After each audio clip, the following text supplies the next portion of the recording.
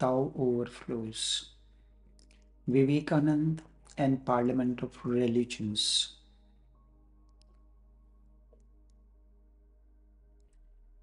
During from 1888 to 1895, Vivekanand wandered the length and breadth of the country. There was there is a unique event of the the mystical meeting between Vivekanand and Paramahansa Yoganand. Yoganand was born in January of 1893. That time, Vivekanand was wandering the length and breadth of the country, and 11th of September 1893 was the Parliament of Religions when he delivered the historic talk. There is a person in California, Mr. Richardson. He was 5 years old when his brother pushed him into a pool 15 feet deep. He was drowning. Same time he saw light flashed in the sky and there appeared an image. With that, a person who was the friend of his brother, he leaned a tree from the side of the pool, and somehow or the other Richardson came out of that pool. Another incident like that happened. In May of 1893, Vivekanand reached New York in preparation for the Parliament of Religions. It was summer. Slowly and slowly the winter was approaching. Whatever money he had already finished. Money had already finished. He got a few winter clothes made for him. And one night, couple nights he spent in the standpipe. So one morning, winter morning, a man came and seeing the monk, attractive, strong built, a resonant voice. Swamiji, are you not feeling cold when everything is freezing? Vivekananda responded, why is your nose not freezing? The man, startled with that response, said, my nose is accustomed to it. A stern Vivekananda responded, then my whole body is accustomed to it. This was the person, Henry Wright. He saw a tremendous intelligence in Vivekanand, and he came to know that he is a participant in the Parliament of Religions. The time for registration has passed, so William Wright wrote a recommendation for him to get registered for the Parliament of Religions. And he gave him the address where he will stay in Chicago. On reaching Chicago, Vivekananda realized he lost that slip. But destiny, when it wants to do the work, it creates, it's like a jigsaw puzzle, puts everything in the right place. And he stayed at William James of Harvard University's place. That became his permanent residence in Chicago. By that time, Richardson was 17 years of age. He visited Chicago during the time when the Parliament of Religions was taking place along with his mother. Vivekanand was strolling outside the hall where the Parliament was to take place. Richardson shouted, "Mother, he is the person that I saw in the vision."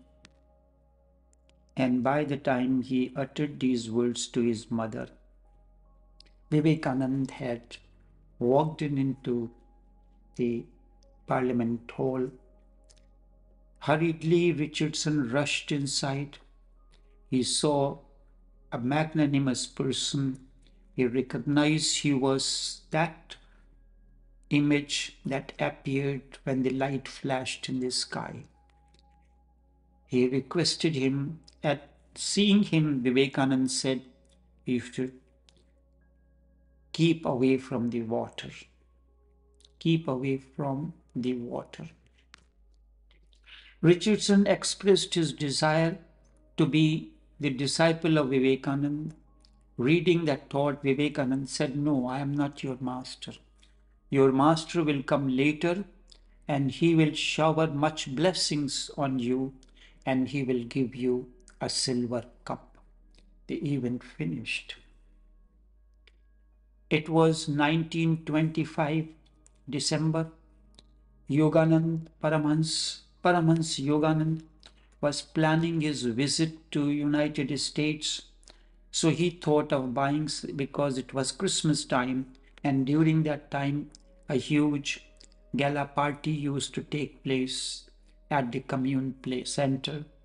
So Yoganand was walking through the market in Calcutta. There he saw a tall silver cup. He said, "This cup Mr. Richardson will certainly like," and he bought that. December 1925. Before that, the during the Christmas party, the gifts were handed over to everyone. Richardson was handed over the gift that was wrapped in a box. He opened the box. As he opened, he was startled. Words choked. He went and sat down in a corner. He looked at the gift again and again. Then he came to Yoganand and he said, "I have been waiting for this cup for 43 years. 43 years. Then he narrated the incident that what Vivekanand had told him, that your master will shower blessings to you and he will give you a silver cup. Existence works in a mysterious way that we cannot understand in any way. A similar incident happened with me in August or September of 1977. A name flashed in my memory, that this person will come to you and the person will be of tremendous intelligence, and this person was born in January of the same year. Time went on. I came and settled in Trinidad. My work in the Western Peninsula started 45 years after. 45 years after. One morning, as I was going to my store, I get a message in the form of a letter from that person. And then there was a short talk, and I recognized this is the person who I envisioned 45 years ago. And no sooner that the person came in contact, I had given the person the name that has flashed on my inner sky. in August or September of 1977. Now, coming back to Vivekanand, everyone was mocking. He was 30 years of age, as if he was carrying the Sanatan's literature and Sanskriti, the culture, on his shoulders. When time came for him to speak, gently, with the calculated steps, he walked towards the podium, and when he reached the microphone, he remained quiet for a few moments, as if trying to be in communion with that source of light that has kindled up in his heart, and remembered that. He looked at the audience, and then he spoke 5 words. That, and then 7,500 spectators or the attendants stood up on their feet, and the hall continued to echo for more than 2 minutes. My sisters and brothers of America, everyone will come and speak in a particular way. My brothers, my sisters and brothers of America. Thus he began his talk. During this talk, he spoke in detail this the the Sanatan culture, and he spoke of the 2 sutras of Shiv Mahimastotram as different streams having their source in different places, all mingle their water in the sea. So, O Lord, the different paths which men take through their different tendencies, various though they appear, crooked or straight, all lead to thee. Whosoever comes to me, I teach him. All men are struggling through their paths, in the end lead to me. This was a memorable talk. After that,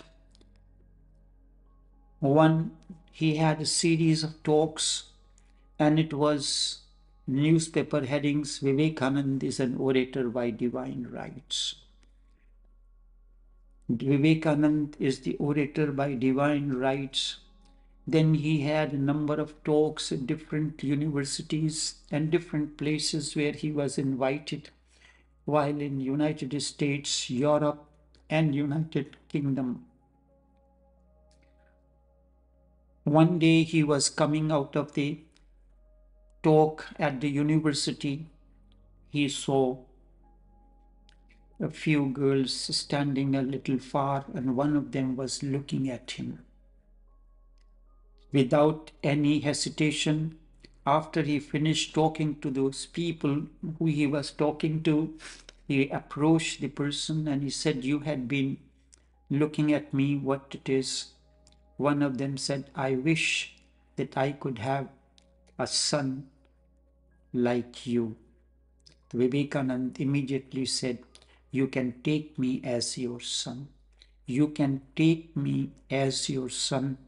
These words strike so deep into that person, and that person became the ardent disciple and the foremost disciple of Vivekanand. Enough for today.